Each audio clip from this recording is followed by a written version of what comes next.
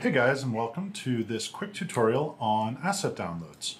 So one of the new things that we've added to Stingray in some of the more recent versions is the ability to do asset downloads. And they're really useful because you can get a bunch of really nice models that you can use in your scene. They're free to use, and you can use them in any project you want. And we have a whole bunch of really nice models in here. And I just kind of wanted to give a quick tutorial on, how to download them and get them working. But what's really nice is that you can augment your scenes. You can create entire scenes like this, like nothing here in this scene. What did I create? This is all created in, asset downloads. And I basically just downloaded the assets, put them into place, and kind of created this quick scene that I made. Everything from the smoke effects off here, to the cars, to the buses, to these street lights and park benches, and these really nice buildings that are all over the scene. Basically everything.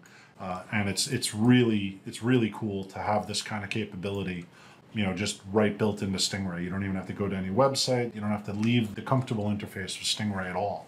And it really allows you to, kind of just either experiment, or if you're not comfortable modeling and you want to figure out how to make a car run, you can use the cars. You can, do any sort of thing if you want to practice cameras, or if you just want to augment your scene, like I said earlier. This gives you that potentiality, and it's really easy to do. So that's what I'm going to just show you really quick. And I just wanted to give you an idea of the potential. Everything from foliage and trees to street signs to garbage cans, to you name it, it's in here. Even I think there's even there's a plane in the sky that I brought in just to have, something that looks kind of cool. But yeah, so all this is possible, and it's all done right through the downloads. So without further ado, let's jump into it and let's see what that's like, okay? So I'm gonna close this project, and I'm just gonna start with a brand new fresh project, and I'm gonna show you how to download and get this stuff working. So all I'm gonna do is I'm gonna start with a basic template, and I'm just gonna create it, and I'm just gonna store it on my desktop. I'm just gonna call this, asset download tutorial.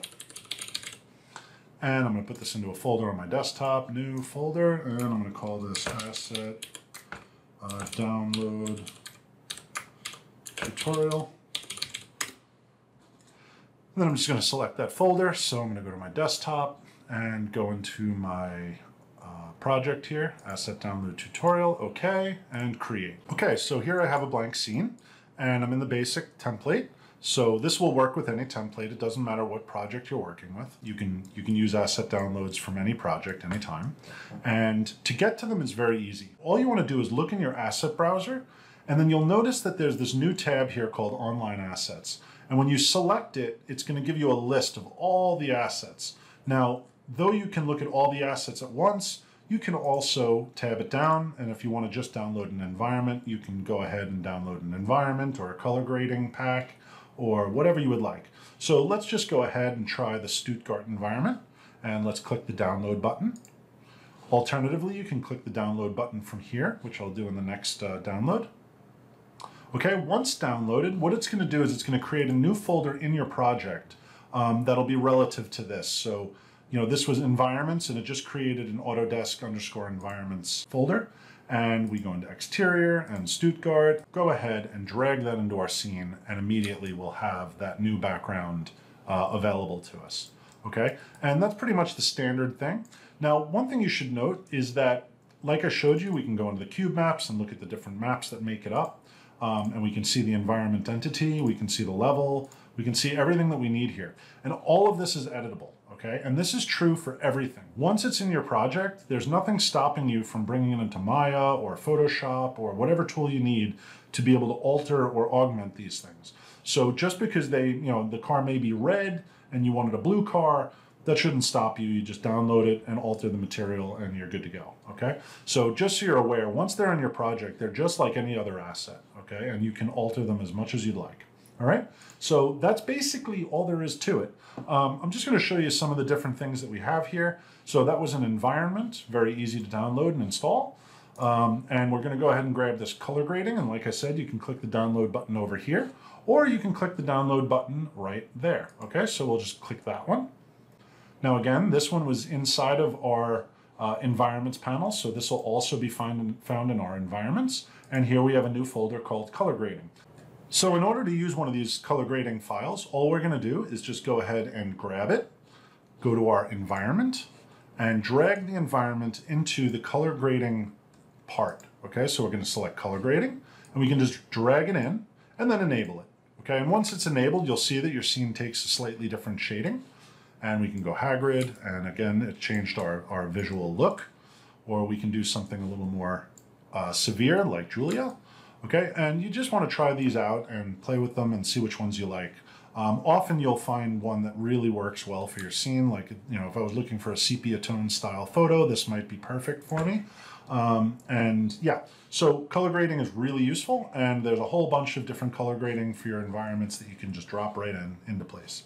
Okay, moving on, let's go to the effects and let's see what we've got here. So we've got this flame torch and flame candle. Let's just download one of them. So I'm just going to click the download button.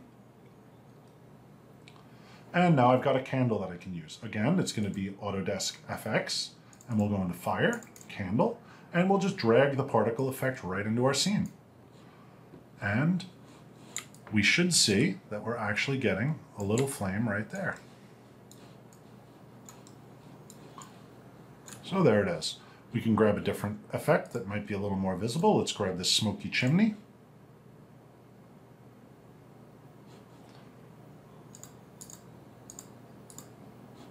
And let's just drag that particle effect right in. So there we can see that it's giving us a smoke effect now. Okay, so very easy to use, very easy to download these parts and put them right into your scene. Some of the other assets are from the live product.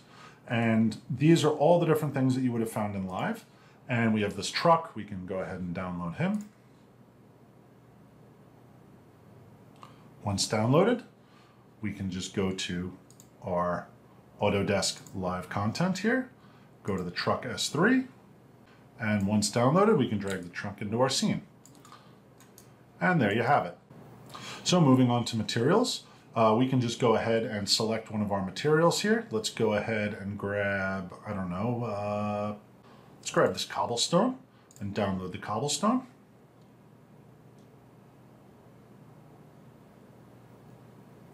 Once downloaded, we can go into our Autodesk materials, grab the ground, cobblestone, and drag the material onto any object we would like. Let's drag it onto this floor and adjust the material, I don't know, the parallax scale maybe. We can make it a little more bumpy, or we can increase the detail.